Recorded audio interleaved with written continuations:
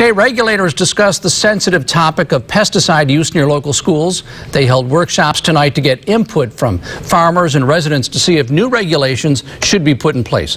News Channel 3's Kelsey Gherkins reports from Oxnard. Pesticide use near schools. That is the hot topic the State Department of Pesticide Regulation is asking the Ventura County community.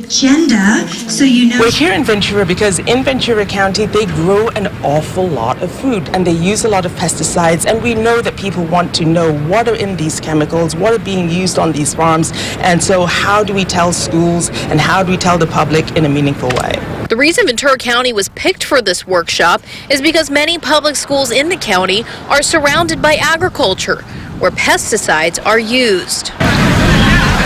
Rio Mesa High School is one of the most impacted schools. This campus is actually located in the middle of several agricultural fields. A lot of strawberry fields are kind of out in the middle of nowhere. I think students being here for 4 years or less would be okay.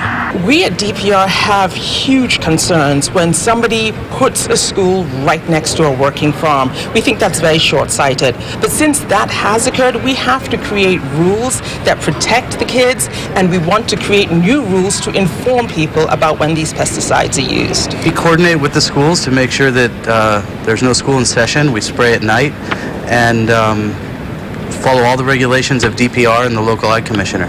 While farmers say they are taking all precautions to keep school children in the community safe, parents say their children should not be placed in an environment where they are surrounded by pesticide use. Reporting in Oxnard, Kelsey Gherkins, News Channel 3.